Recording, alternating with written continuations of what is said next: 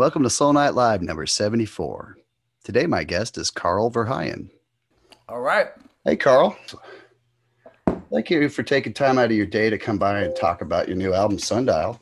Yeah, man. Thank you for having me. Well, it's my pleasure. I'm a guitar player from way back. I think I started playing in the early 80s. And Good, I good. guess where I first heard your name was in some of the guitar magazines I was reading, like Uh-huh. Guitar for the Practicing Musician and Oh Guitar yeah. such. Yeah. And I'm trying to remember now. I want to say, did you do some of the transcribing for those back in the day, or was it just N- n- instructional? Yeah, what I did was I think I wrote a monthly column for them for about 3 years. And then that kind of ended. They became guitar. They were guitar for the musician. Then they became guitar.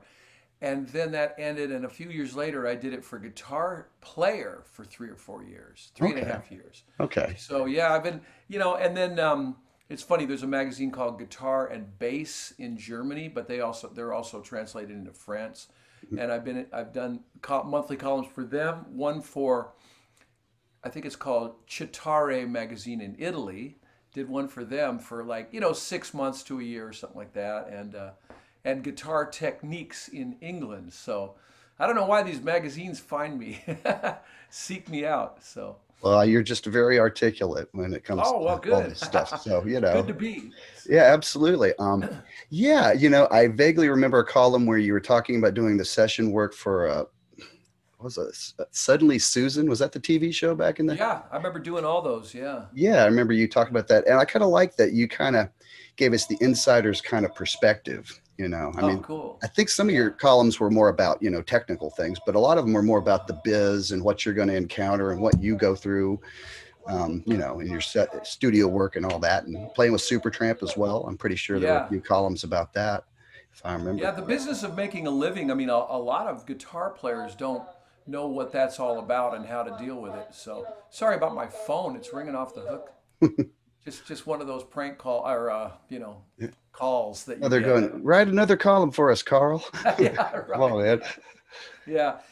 Yeah, I always like if I ever do a master class or something, I try to teach people things beyond just playing. There's a lot of things you need to know about just how to make a living uh, and if I've always felt that if you can play heavy metal, you get this big of a wedge of the pie, right? Just this little wedge. But Right. if you can also play rock and blues and jazz and fusion and country and bluegrass and rockabilly, you pretty much get the whole pie, gypsy jazz in there, So it occurred to me at some point that better not to specialize because you don't there's not as many opportunities to work. But Sure. then that even goes beyond musical styles into you know uh, income sources for the modern musician. There's band leader, there's arranger, there's producer, there's merch salesman, there's educator, touring artist. There's all kinds of ways to make a living that are beyond just being a session guy or being a songwriter. So That's good. I think it's important for somebody, like you to point out the options because I think a lot of people don't really think down the road very far. They just think, I want to play good. right, I want to play better, and but you have to sometimes. Well, here's another thing that my brother, who's not a musician but he's a businessman, right? He says in business you need to reinvent yourself every 5 years, and that hit me pretty hard when he said that because that really means that. I mean, think of where the music business was 5 years ago. Streaming was in its infancy, or maybe 10 years ago. And you really have to say, all right, this income is kind of drying up over here, but maybe I can make something happen over there and think a little bit ahead of the game. So it's funny we're talking about business because I've just got this new record coming out. And the way I'm trying to work it is to offer free shipping to everybody in Europe for a limited time. Because Okay. it occurred to me that shipping a $15 CD to England was $16.25, more Right. than the media itself, right? Right. Basically. So I had CDs made in Europe, and I'm offering free shipping from a guy that's I got a warehouse over there where I keep a bunch of gear, and the guy that runs that is he takes lessons from me. So I said, hey, as they add up, just tell me when you're ready for a free lesson. You do all the shipping, and you pay for it all, and stuff all the manila envelopes or whatever they are, the padded envelopes. And so it's just these little tiny business decisions that you might to get. He's in Germany, so to ship to Switzerland is 3.80, 3 euros 80, and that probably adds up to being $5. So you're really only getting $10 for your CD. But hey, Hmm. man, I'd rather have it out there than sitting in a garage somewhere in a That's a great box. incentive, and it's a good incentive to get the physical product rather than just download it. Yeah, You yeah. I know, mean, there's a whole lot of that downloading thing going on, obviously, and that's cool too because there's absolutely nothing I need to do beyond say thanks. sure. Thanks for your support. But I don't know about you, but the older I get, the more I get into good audio. So I have a great CD player, right? A Hmm. really high end. So in other words, the converters in it are really good. And while you're mixing the album, when you're hearing mixes back and forth with the guy that's mixing it, you're kind of hearing it through your computer, and the analog out of that is just through a mini plug, right? Through a headphone out, and it's the cheapest converters possible. So when you finally get a CD, you go, wow, this sounds great. Same with vinyl. You go, what a difference. So for Christmas this year, I got myself a killer turntable. Oh A yeah, real what brand is it in? I bought one called a Riga, Rega, and it's called the Planar 3, and it's made in England, and it's a beautiful turntable. But I used to drive a Porsche for years, and it had no cup holders, no navigation, no No room for no guitars. no room for guitars. Three guitars could fit in what I call the greenhouse in the back. Right. So it had, it was a stick shift and no Bluetooth. They just want you to drive. Forget it. So this turntable's kind of the same way. You have to pick it up when it gets to the end of the record. You have to Oh lift it yeah. off and move it, and it doesn't I have think any the best automatics. ones, the best ones are like that. Yeah. Yeah, nothing automatic. No, or not like when we were kids. Remember the thing where you could like put like a stack of them on the big spindle and they Right, drop, yeah. and Watch the spindle it's drop. so bad for those. I'm sure it's Hmm. rubbing them together like that. But I've been getting into like, you know, the quality of life factor of just enjoying great sounding music as opposed to MP3s, which sound awful, and all that stuff. Well, So a lot of guitar, like I'm working on some music myself right now. I've kind of made myself a New Year's resolution to get down the hall and record a new piece of music every week.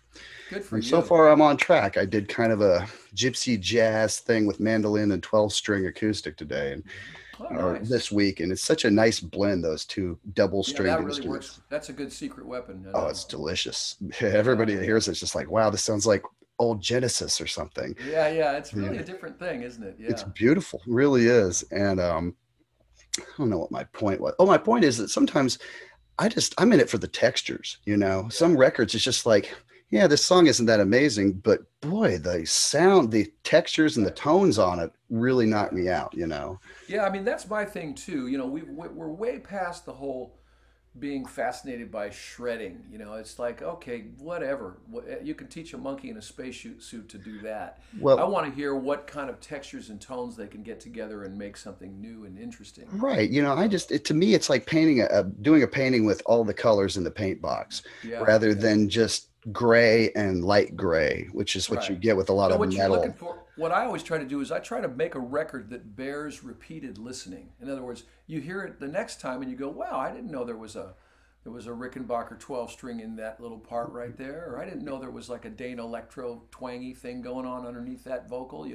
So I try to make a record that are that way, that have the textures and have little surprises and things that happen throughout that make you want to hear it again. Oh yeah, that ear candy, it Yeah, keeps ear revealing candy. itself. Some of the greatest albums from the 70s were like that as well, I know you're so right. Love them. A great record for just amazing guitar textures and overdubs is "New Kid in Town" by the Eagles. When you check that record out, closely, you'd go, wow, they got a lot of different things going Oh, on. it's so meticulously put together. And Yeah. I love that tune. I love the way it modulates from E up to G and then back to E because Yeah. it's really subtle. You almost don't, it's Mhm. not like a lot of modulations where it's like, okay, here we go, up a step, Right. it's Yeah. almost kind of very subtle. You almost don't even realize it happened, you Yeah, I know? love to analyze songs and go, why is this a great song, and how did they pull that off, and what part of this song is great, and what makes me want to hear it over and over again. When McCartney goes from B flat major back down to G in Here, There, and Everywhere, it's just so perfect the way he does it. He's ascending in one scale and descending in another. So it's pretty brilliant for four scrubs from Liverpool to pull that off. Oh yeah. I mean, they never cease to amaze. And I think the Beatles are just an essential part of any musician's DNA in this Yeah, day and age. And I yeah. know some people that just kind of skip it and go, ah, it's all pop. I don't, but Wrong. there's so many lessons to be learned, Yeah, yeah, hundreds. I mean, if you yeah, can go to learn, go play a Beatles night at some place and learn 10 yeah. songs and you will I know. learn something new. I promise. Yeah, yeah. If Definitely. if just from George Harrison alone. Oh yeah, and So I've got to say George is my favorite slide player. I'm yeah. always kind of intrigued by guys that are devoid of the typical. Speaking of George, I'm getting a call from a guy named George. Let me just tell him. I'll call him Okay, back. yeah, go for it. Hey George. Hey man, can I call you back? I'm right in the middle of doing an interview right now. Y-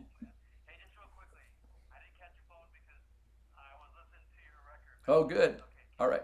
I sure will. Bye bye. So this is funny that you should mention George Harrison in that slide playing. This is a guy named George. I was producing his record for the last 2 days and playing on it. And the way I produce a record for an artist who is a guitar player, who's a singer guy, I have him sing on the basic, just a scratch vocal, and I play acoustic guitar. And I love to do it in a certain studio called Sunset Sound Studio 2, where Van Halen recorded. Because the ISO booth for the acoustic guitar is nice and big, and it has a perfect view of the acoustic piano. And then when he moves out to play the organ or the Rhodes or the Wurlitzer, I can see him. Then the drummer, and then the bass player, and I can actually even see the engineer. So I can run the whole session because I'm on acoustic. I don't even need a talkback mic. And so we did that on Tuesday, cut 5 songs, and yesterday was an overdub day. And I want him to play as much guitar on his own record as possible, which is, be honest with you, it's really frustrating for me because I just want to go, give me that thing. Sure. But he ended up being a really good slide player, and we took this one tune and said, why don't we do the George Harrison kind of thing with, real plaintive, kind of pretty slide, not bluesy, but what it is, that a lot of slide downs and slide ups and stuff, and then harmonize it. And this guy, man, he knocked it out in 2 or 3 takes, which was really surprising. It's some of the best thing he did all day yesterday. That's such a beautiful sound. It reminds me, um, that song from Jellyfish, "A New Mistake." Oh Have you yeah, heard that? yeah, That Lyle Workman did the double harmonized solo on yeah. slide. Great stuff. By the way, I don't know if you've heard Lyle's new album, but it is I'm a friend of fantastic. his, but I have not yet. But I'll check it out. Yeah, check it out. Um, it's Uncommon Measures. That's what it's called. I was trying to Okay, remember it. I'm And writing that down. yeah, he's got Vinny Caliuta on it, Abe Laboriel Jr. Went to Abbey Road and did an orchestral session or two. So Oh, it's great. beautiful. It sounds like like symphonic fusion. If you somehow Yeah, mix Zappa and an orchestra together, and that's great, man. He's such a good guy. I'm looking forward to oh listening yeah, to I've that. had him on the show before, and yeah, he's astounding. So Very I'm cool. try All to right. plug that one as much. But your album equally impressive, Oh, Sundial. thanks. I'm glad So you like tell it. Yeah. me a bit about its genesis, and tell folks a little bit about your previous solo albums and how they differ from what you're doing Yeah. now, and if there's been like an evolution. Did you go kind of from hotshot instrumental guitar player to more of a vocal kind of guy, or what? Yeah, I started off with just an instrumental record. Then the second record I did called Garage Sale had 2 vocal tracks on it. And, it's sort of like with instrumental records, in many, many cases, I end up buying them, checking them out, and filing them. And I don't really listen to them over and over again. There's a few amazing exceptions, like Pat Martino's "We'll Be Together Again." It's a jazz record, right? Sure. And just a few exceptions, I would say. But for the most part, that's what happens. But the vocal records, I tend to embrace more. People like Sonny Landreth, right? Sure. Derek Trucks, those kind of guys. Yeah. And so, yeah, I guess I sort of evolved a little bit. And at some point, in the 80s, we all had those big Bradshaw racks and we all had that very processed sound. And Sure. that's what you needed to make a living. The Police were really big and In Excess and all those kind of bands. That was that sound. And I remember doing a show at a big club called the Key Club. Actually, it was Billboard Live at the time, it was Hmm. called. And I had my Bradshaw rack and my amp rack, two full-on voting booths. And Sure. my whole concert was programmed into that, to where you step on program one and it's the intro, and then program two is the solo, and then program three is the next song, and and things are changing like reverbs and delays and all that stuff. At that show, some stagehand guy tripped over the power cable of my thing and unplugged it, and it plugged back in again and wiped all 99 programs. So now we're about to start this show, and I've spent months getting it perfect, and we've done other shows with it. So I knew it was just so confident that I knew that the sound for this solo was going to just soar. All right. He trashed it. There was nothing. And I go, what do I do? And I think I might have used a Fender Twin they had backstage and grabbed a tube screamer and something out of my car or whatever. And I had all these people come up to me and go, man, that's the best sound you've ever had. And it kind of made me realize that my old Stratocasters through a blackface Fender Princeton was a better sound than all that processing. Sure. And I'm not knocking Bob Bradshaw. He was brilliant in making, programmable effects loops. But what came to me was that when all that stuff was off, the basic sound of the guitar didn't really kill me. So it occurred to me that you're listening to the delays, the reverbs, the chorusing, the harmonizing, all that stuff. Right. And so by the time of my third record, which was '96, I think, I really became much more of a vintage guy. I mean, I was still using modern amps and modern guitars, but my sound became much more classic and less processed. And so from then on, the records sound a little less dated to me. Sure. They don't sound of a time. It's like Tom Petty. When you listen to a Tom Petty record, it doesn't sound like, oh, they did this in the '70s or the '80s or the '90s. It sort of sounds like classic rock. It's sort of timeless to my ears, and maybe that's my age. I don't know, but I so agree. so when Yeah. you ask about evolution, I have a bunch of my records lined up. I don't know if you can. Yeah, yeah. All those on these shelves here, right, are are my albums. That's what I call my ego rack. And Okay. so, Now, how uh, many of those are available now if somebody wanted well, to they go? they really all are. I've made sure that if record companies die or go under or cease, I've kept things in print. So, and I believe I just made number 16. So I'm. Oh, wow, awesome. Now, where's the best place to get your albums I at? mean, the best place is probably carlverheyen.com because we're sending them records out every day, Hmm. from here. We're doing it. And especially now that the new album is out, there's a lot of people that are adding to, what do they call it? Add to store or whatever, you Sure. know, add to so people are buying multiple records and say, oh, I don't have this one or this one. So that's kind of cool. So, but I buy CDs, I buy vinyl, and one of the reasons I do is because I believe that it's kind of like voting for this artist to make another record. You Good know, point. Yeah. if you buy this latest record, you're voting for him to have enough money to do it again. So Sure. I think that's an important thing. We support each other. Absolutely. Yeah. I think that, the physical media is still where it's at, and, you know, Yeah, I think so too. I mean, there's a whole generation that are not going to be collectors. They're not going to have books. They're not going to have records. And I understand that they just want to be devoid of any kind of encumbrances. But Yeah, and I just have everything in a little box the size of a pack of chiclets, yeah, but it Mhm. doesn't sound good. No, but No, no. so if you never had caviar, you might never miss its taste, Yeah, that's true. If you've I only guess. listened to hip hop on a cell phone with That it's yeah, so headphones. much for high res. Yeah, exactly. You don't need it. You just need a bunch of Yep. bass. Yep. Now, where did you cut Sundial at? Was it like do you have a home studio you do a lot of work in, or You did you know, go to I've Sunset? kind of I've always felt until recently that I don't really want to be a home studio guy. I want to be the expert on guitar sounds and tones and playing, and hire an engineer who's the expert on getting it to tape or to Sure. digital. I always track my records at real studios with real players, right? Then on this record, I did some tracking at Sweetwater Sound out in Fort Wayne because they Sure. offered me a special package deal. They're And then I awesome. did a bunch of it at Sunset Sound, which is my kind of home base. And then I went to Criteria in Miami, which Nice. incidentally I'm going to next week to do some project for Very a cool. producer. But I went to Criteria to do some background vocals and some singing and some overdubs.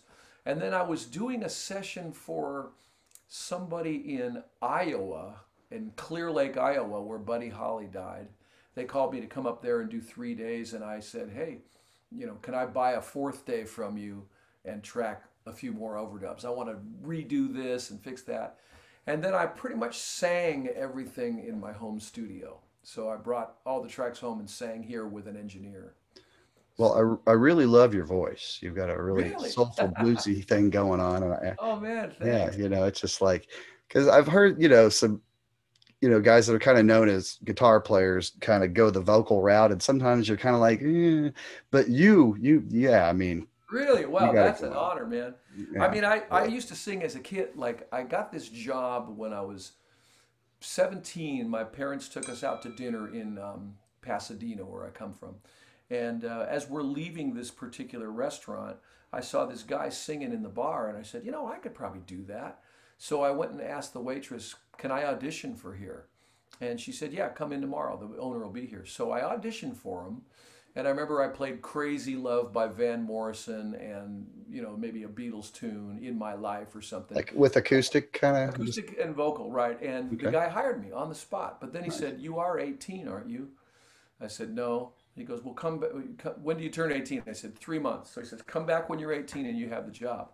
So I did. And that was great because I was really singing 5 nights a week and playing all these, Joni Mitchell and Jackson Brown and James Taylor, all that singer-songwriter stuff. That had to be the early 70s, Yeah, and well, that's just a good gig for any young guitarist, I just know, to it really get is. used to working with just an acoustic, you got to get your Yeah, rhythm chops together pretty yeah. quickly. So, Rhythm and finger picking and everything. And so I did that for a couple years in that period, and I was really singing. And then I got into jazz.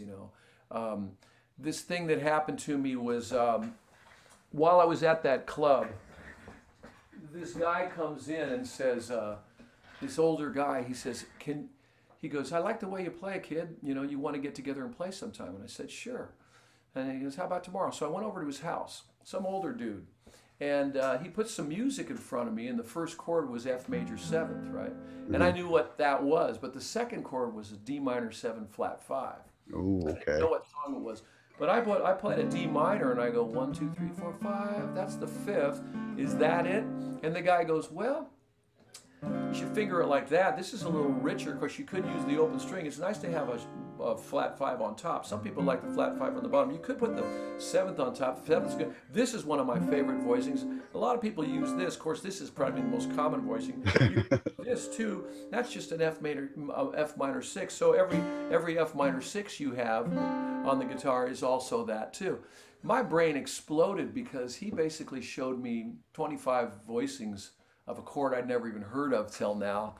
So I started down that kind of long, dark highway of jazz, and I started just getting into it and studying it really heavily and practicing it 8 hours a day for 5 years or so. And what year would you say you got into jazz? What year I was it? would say that was probably about 73, Okay. 74, right in there. And And I didn't come out of that. I didn't snap out of it until around 1980. Okay. Well, So that we was were a great run. I mean, that's the whole peak of fusion and progressive rock. I mean, yeah, there's yeah. a lot to enjoy there. And a lot of my viewers kind of are really into that stuff. So I was Oh curious yeah, if me you had too. any early memories of seeing some of those great groups and just records by them that inspired you. And Yeah, as a matter of fact, there's a song by Herbie Hancock off the Thrust album called Actual Proof, oh, right? yeah, And funky. so I've been listening to that song all these years and never understood it. So about 2 years ago, I was at the Hollywood Bowl backstage and I met Herbie Hancock and I said, I was playing at the Baked Potato the other night with these guys and they put a chart of Actual Proof in front of me, and I said, man, is that song hard? I've never understood it just listening to it. And I tried to read it and I pretty much folded because the sight reading on that was just impossible. But I said, this chart had a bar of five and a bar of three. Is that right? Or is it because I've heard a rumor that it's all in four? And he goes, yeah, it's all in four. So I came back and made a new chart for myself and did, like a deep dive into it and just said, I'm going to practice this a few hours a day for a week until I just own it. And Hmm. I got it. And it was like this rite of passage for me, 30 years, 40 years later. Like, if your listeners have never heard the song Actual Proof, you can check it out on YouTube. Check out the original version, which is Herbie, the album cover Thrust with a Yeah, the spaceship. space bubble, and he's like hovering over Machu Picchu.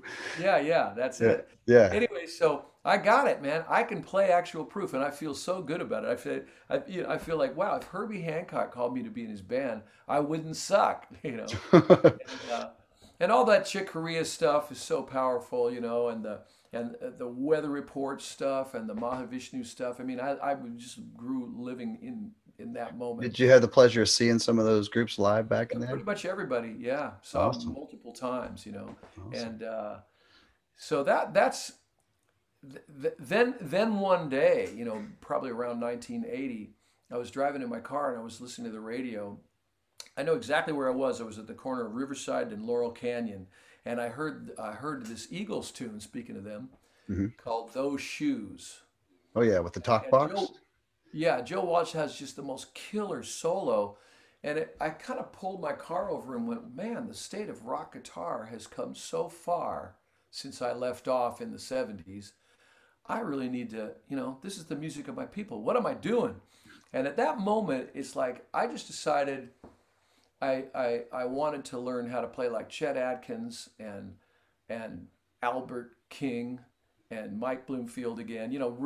Visit those old roots that I had, the bending, the Eric Clapton, the Hendrix stuff, but then explore the country guys and the bluegrass guys and just if you dig it, you must learn it.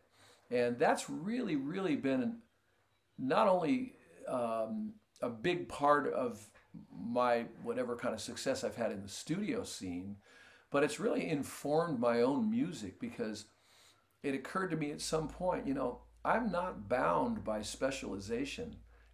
I don't, as much as I think Stevie Ray Vaughan is just absolutely brilliant, it's not in my nature to play the blues only in three or four keys for the rest of my life, because I Sure. want to explore Actual Proof. Right, I hear you. I want to explore, all kinds of other kinds of music, and that's a real. That was so Sundial. If you check it out, it's really kind of all over the place. It's not a blues album or a rock album or a jazz album or anything. It's just a kind of an album. Yeah, I was wondering if we could talk about a few specific tracks. I was wondering if you could tell us a bit about the opener, the title track. Yeah, that was a quirky little number that came about. I'm a practicer, as I know you are. I just love to spend that time with my instrument. You kind of find your center as a person. And I came up with a little riff, and then I said, where can this go? And it started out as an instrumental. And then I thought, boy, some words would be fun to do on it. And that track makes me smile. I mean, I now have heard it enough, but I still just smile when I hear it. And I put in, it's a kind of this acoustic thing with a lot of acoustic piano. Then there's a big gnarly solo with an SG, Hmm. you know, and then I've got these background vocalists I used on it, and they just sounded glorious. You know, it was so nice. The song lyrically, my wife will kill me if she hears me because she doesn't like me to tell you this, but you know, we've been married almost 40 years, which is pretty rare in the rock and roll business. You Oh know, yeah. and she's an amazing supportive, you know, muse in my life, and I just love her to death. However, she has no minute hand, no concept of time. If I say we got to leave at 3, she's ready about 3:45. You know, Oh, 3:20. oh, it's like Wonderful Tonight. Yeah, right, yeah. And she goes, I'm going to go to the market. I'll be back in 20 minutes. And I go, no, you won't. It's 8 minutes to the market, and then you're going to be in there for 15 minutes, and then it's 8 minutes to get home. I'll see you in 40 minutes. You know, oh no, I can do it. No. So anyway, Sundial's a little bit about my coming to terms with the fact that you know there's no clock on the wall, no minute hand. You know, she's got a sundial that tells her what time it is, basically. So Awesome. anyway. Very cool. I always thought sundials were neat things anyway, you know. Yeah, they're cool. Yeah. Yeah, Yeah, it's a absolutely. great image. I agree. I gotta really like it. Yeah. And how about the second tune, the instrumental? Is that Kanangi? It's called Kaningi. Kaningi. And yeah, Okay. there's a Brazilian singer, João Gilberto, who has we listen to his records like they're so beautiful, and he's got a kind of a croaky voice. And there's one song when he's always going Kaningi. And we so over the years I've just called fingers Kaningis. Like don't my Kaningis are cold. Okay. And but I found out I think that the word is actually an African language, Kaningi. And I have these African records like a 3 CD set of just African pop music that I picked up somewhere. And they've got that groove, you know, that doom and it's such an infectious groove and so I wrote that and I used two drummers, Chad Wackerman and John Ferraro. And so Excellent. Excellent. it's really kind of, you know, a wild frenetic thing with two drummers in the room, you know, two Yeah, monsters too. So, absolutely. I actually had Chad on a few weeks ago. oh So great. Yeah, yeah, he's your old friend, yeah. yeah, he's awesome. I've Um, been playing with Chad since he was 18. you know, he looks like he still is, I know, yeah. more or less. Yeah. Wow. So I wanted to ask, when you do an instrumental song, what boxes do you need to tick to make it feel like it's really a successful instrumental? Man, what a great question. I love it. Um, I think just a hummable, singable melody to start with, you know. And do you always start with the melody, or are there times when you come up with the chord progression and then you put the melody on top after the fact? Yeah, you know, there's that too, because sometimes a great chord progression will dictate where the melody needs to go. Sure. And so, but it's a really interesting thing about songwriting. You can come at it from all points. You know, you can be walking down the street in a foreign country or something, and just get a lyric idea or a you know a melodic idea, or one of the things that I think is valuable for an improvising guitar player is to as part of your practicing, and I don't ever compartmentalize my practicing. I never say I need to work on 15 minutes of classical and 20 minutes of sight reading, and that I never did that. I just tried to be inspired, and if I was into like transcribing a Sonny Rollins sax solo, I'd stick with that all week, and then I'm sick of Sonny Rollins, and now I want to play some blues, right? You know, so Sure.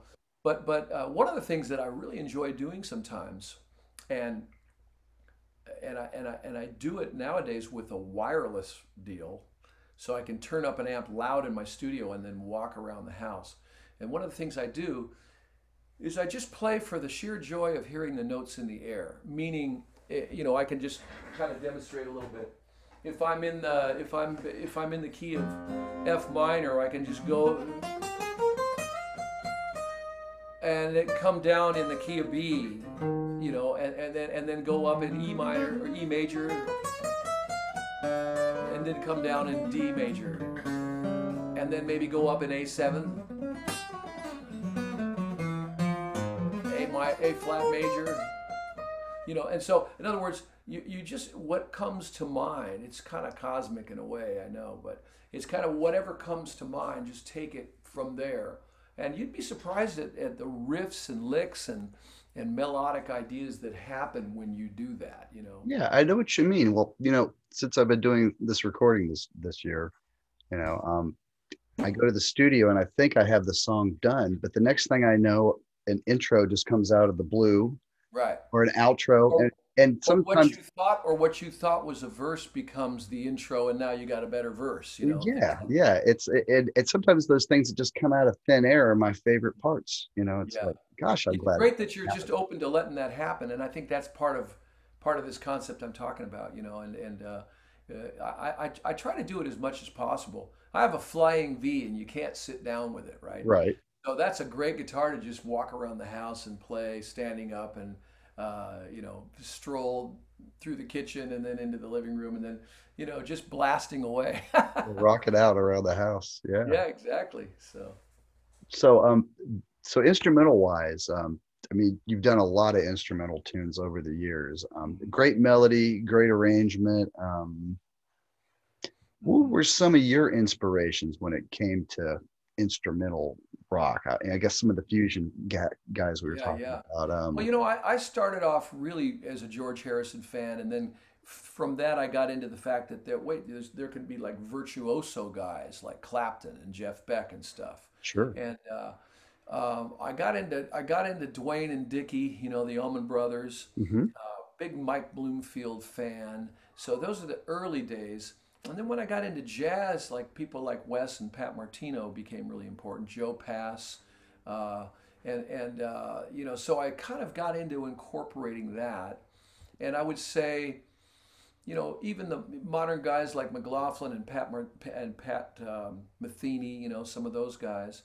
And then I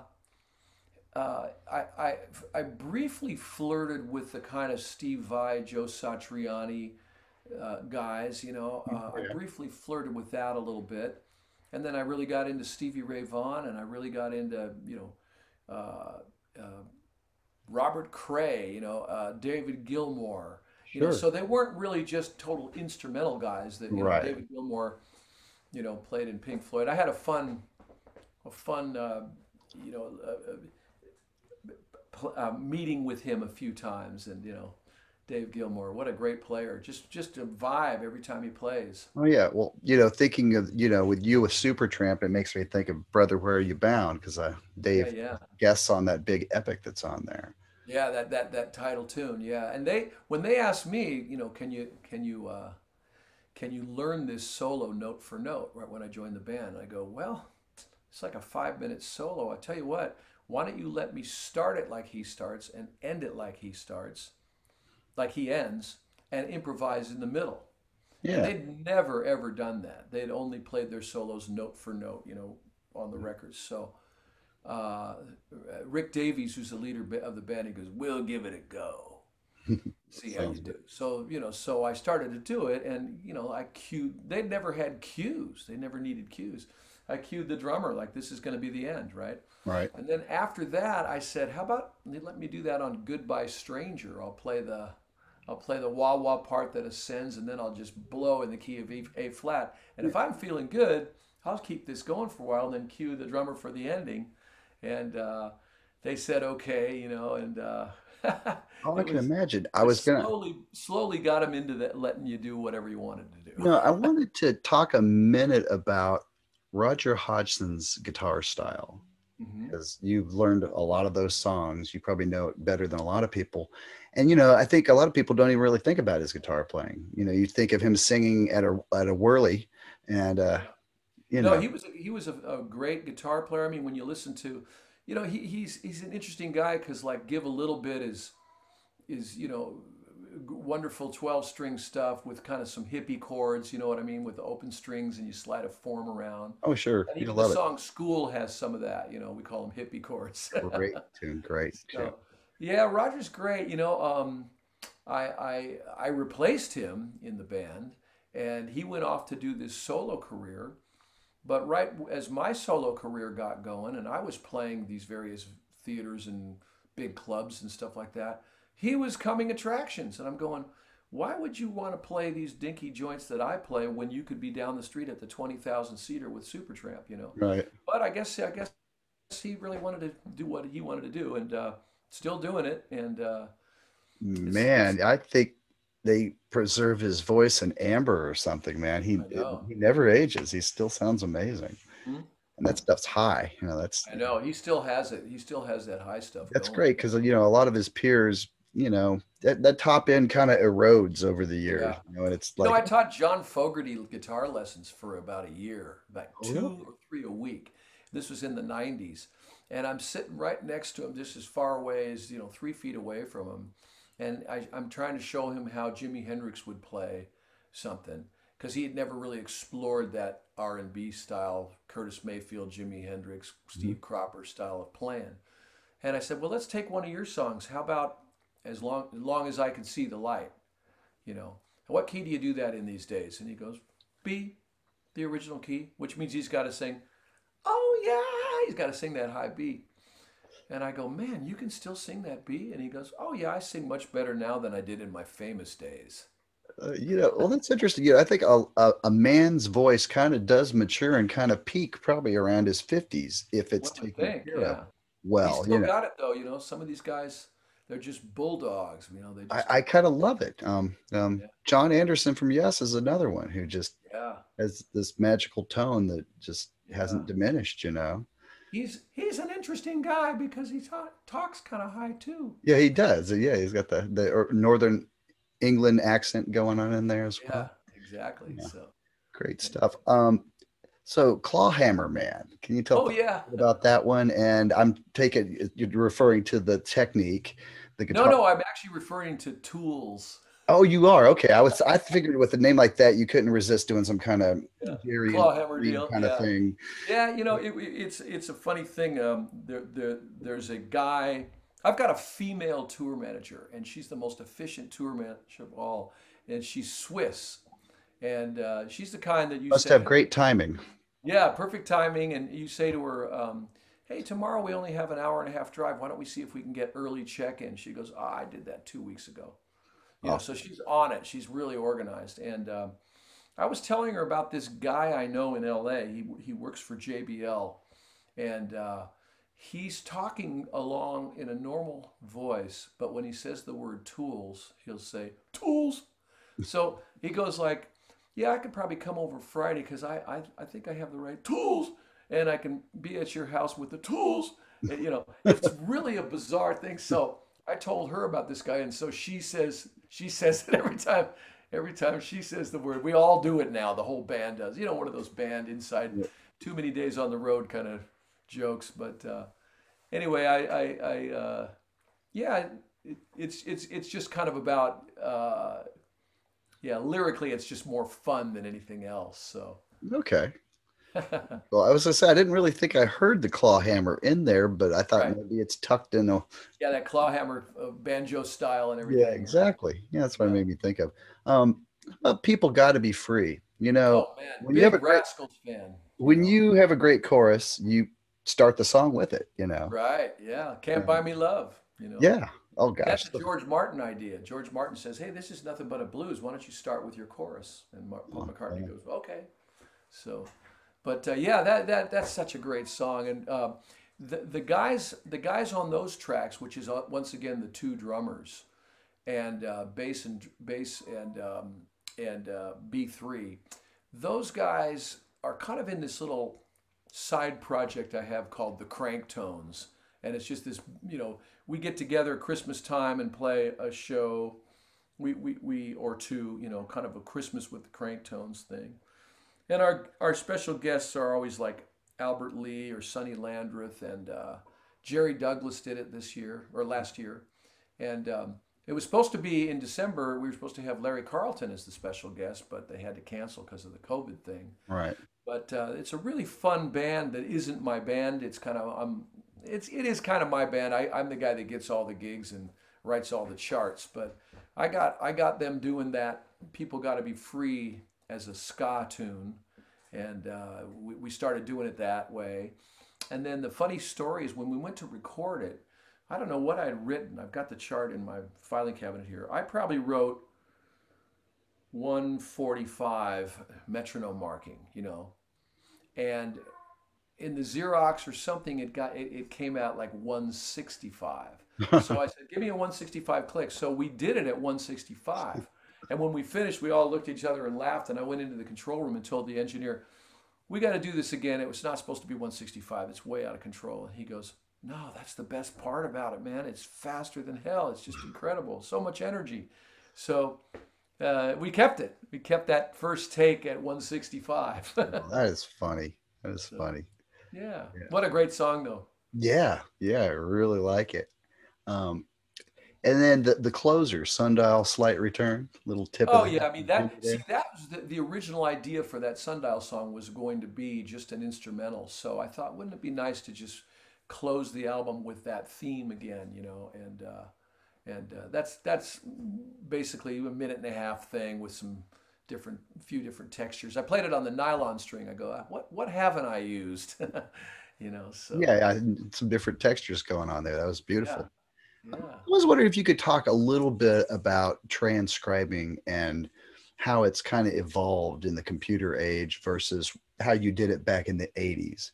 I mentioned back in the Yeah, 80s, did you do the old trick where you pull the headphone jack out halfway so you just hear one side and you can I kind of did hear a the, little of that, yeah. I yeah. mean, I slowed my turntable down before that, and then I think the kids have it easy now with YouTube being able to be half speed and stuff. You can Oh, really, sure. Yeah. I really mean, learn stuff much faster. Um, it started for me where I would go, I'm going to transcribe this entire solo, all 8 choruses, and whether it was a horn player, or a piano player, or a guitar player. And then as it evolved, I started to say, really what I want to know is those 5 bars, because I don't know what's going on there. Just get those 2 licks that are just amazing. And then the evolution of it, I remember being in Paris one time in my hotel room, and it was pouring down rain. And I've been to Paris, many, many times, so I don't need to really go sightseeing again. And I had no guitar with me, and I decided to transcribe Green Onions, right, hmm by ear on the couch as opposed to on the guitar or the piano. So, real simple melody, the Booker T, sure. and I did it. I transcribed the whole thing, and then when I got with my guitar, I played it along my transcription. I write it out, right? Played it along with the record, and I got all but like 2 notes. So then I said, next time I'm going to try Freddie the Freeloader by Miles Davis, which is off Kind of Blue. And Miles, real simple, easy to do solo. But that was a step harder. And so Sure. I've been kind of trying to work the ear that way, as opposed to note for note off YouTube or whatever. But Yeah. Did you do some of the obvious classic rock stuff that was in all those guitar magazines back in the 80s and 90s? Did you? did I transcribe it? Yeah, did you do some of that kind of stuff as well? I mean, I wasn't getting hired to do it. No, I, No, I okay. I didn't really have the time. It seemed, like I I couldn't must really. have you confused with somebody like Jesse Gress or somebody. Yeah, that guy's great at transcribing. He's a Yeah, yeah. monster. I like his columns and stuff. He's I do cool. too. And I He love him plays when he with plays with Todd, Todd Rundgren too. right? He plays with Todd. Yeah. Yeah, So yeah. yeah, so cool. Excellent. Okay. Well, just a few more questions here. Yeah. What's a few chordal moves that you love? Huh, that's a great question. Well, I could tell you that I take my here. I'll grab this one here. All my guitars are still in the trunk from. So I take a chord like this, a triad, an A triad, and and I take the middle note out and put it up here, so I get 1, 5, 3, and I do that to every inversion. So can't really reach it on this thing,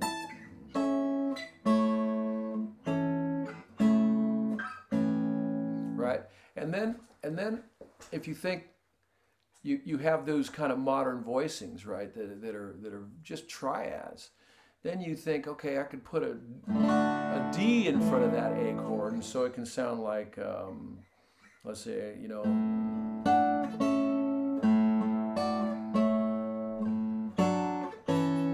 like this. Mhm.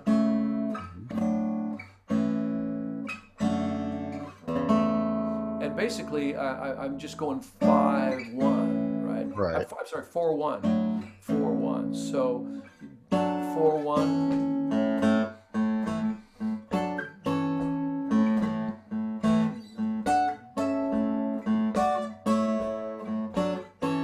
But where it really gets cool, I can be in the key of A and play 1 to 4, and then I can play a G with the third in the bass, and then I can make it E flat, you see, and then I can make it B flat and F, and then maybe D flat, E flat,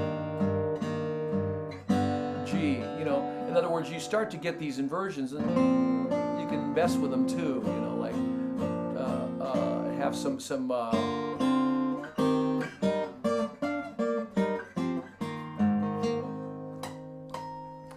This old thing. This is a 59 D18. That's Not, it's much better for this kind of stuff. Anyway, but those kind of things, they they open up the tonality of the guitar. I love intervals when I'm improvising, and so I started to think, what if I had bigger intervals in my chords? Would that so my chord isn't this little stack like this, but it's more like this, and this. it makes me think of Alan Holdsworth, Oh yeah, Big Al. Yeah, in the I way he love did that it. guy. And I was wondering if you could tell us a bit about him playing on your first album. Oh yeah, yeah. He I guess I guess Chad was the one who probably introduced us because Makes Chad sense. got that gig pretty early on. And then Alan used to, I used to be able to go to his house and jam with him, and that was pretty wild, I because was to his say, was hands, that at his all intimidating or yeah, yeah, his hands were so big, and he's very humble and very modest. And when he played on that album, he just felt, oh, I don't deserve to play on your record and all this stuff. And I go, are you kidding, man? oh, I don't he's deserve to so be on humble and he stage. kind of hates everything he plays, even I though it's know, yeah. brilliant, you Yeah, know. I know. So, yeah, the last time I saw him, he was still pretty healthy, but then that was about maybe 6, 7 years ago, and then I heard he just got just Yeah. alcoholed out, Yeah. so. But I really cared for him, and he taught me a lot, and he made, when he plays those chords of his that are subhuman, they're just another level. Tendonitis in the waiting in the wings, Yeah, yeah. I decided to. I was playing that song "Three Sheets to the Wind" Sure. Yeah. with him, and at his house, and I was trying to comp for him to solo, and I could barely make those chords. Oh, yeah. So I went home and just locked myself in the room and shut the door and said, "I am not coming out of here till I can play those chords just as easy as he did." What made it easier? Just the repetition, or did you manage to Yeah, stretch your tendons a bit?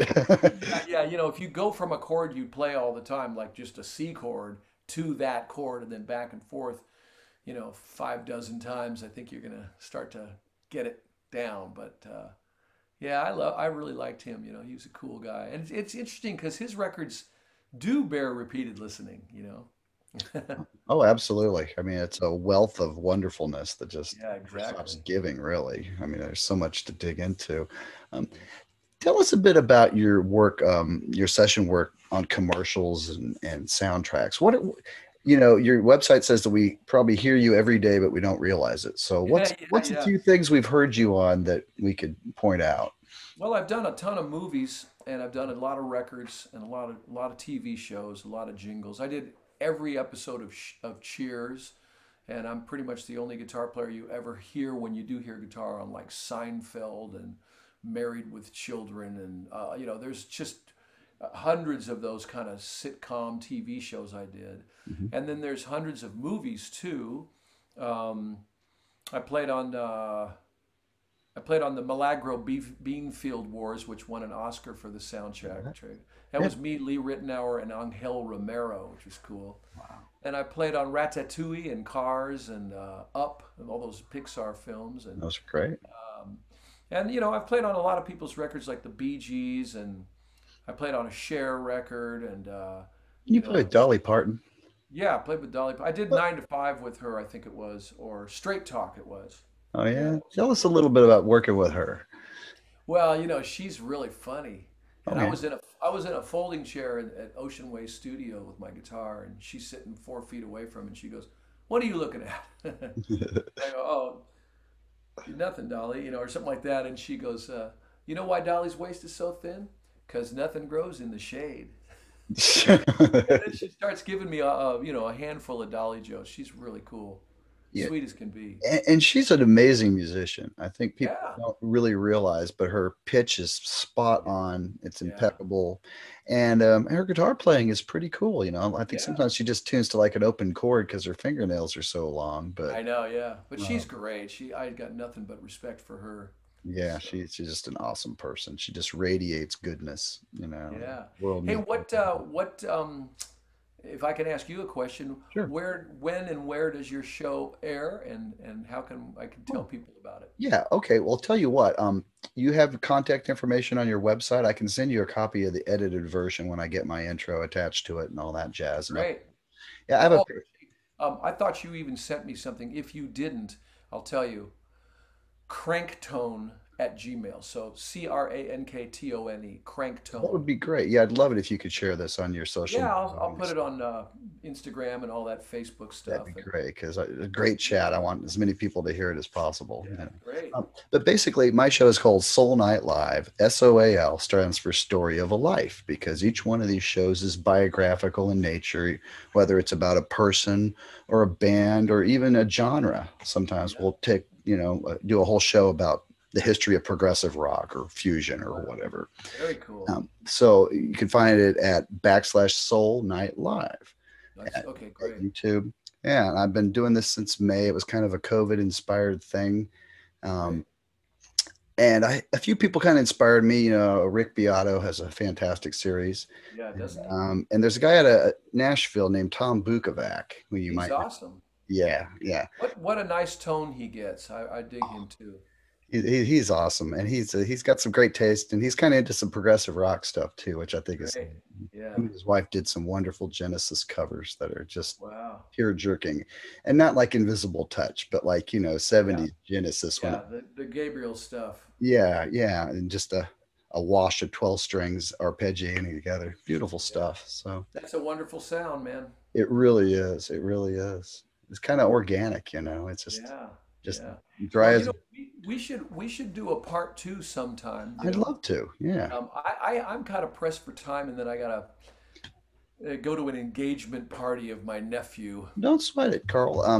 I'd love to do maybe a kind of a guitarist roundtable thing sometime in the Oh, future. that'd be If great. you could join us, that would be fantastic. So maybe Yeah. sometime this summer, I'll reach out to you and we'll try and put something together. Yeah. It'd be great. Now Well, that you have my email, you can get a hold of me directly and we can fire that up. that That'd be sounds cool. great. That sounds great. Well, remind everybody one more time where to get Sundial at the new album. Yeah, the new album, Sundial, it's at carlverheyen.com, and that's Carl. And Verheyen is spelled like Verheyen,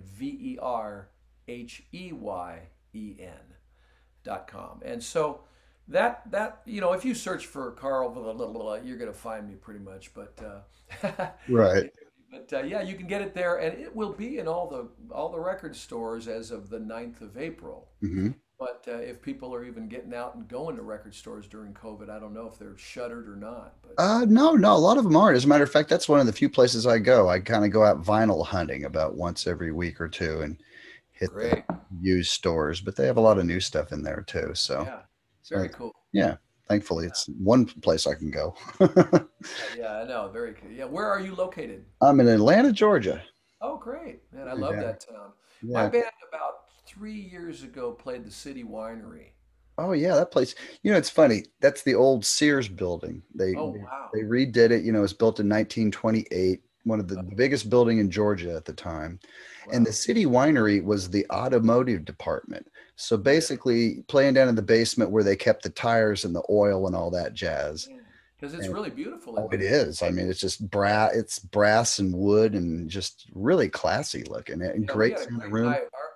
our opening act was Andy McKee, and he was Oh, wonderful. he's fantastic. Yeah. Yeah, it was a Isn't he the brilliant. acoustic Yeah, yeah, player? I think he's yeah. I think he's from my hometown of Topeka, Kansas. Really, he's from. Surprisingly. Ah, Yeah, yeah. great. But yeah, City Winery's great. I've seen a few shows there. Adrian Belew and his trio. I saw Hmm. them. Yeah, Terry Bozzio and his drums.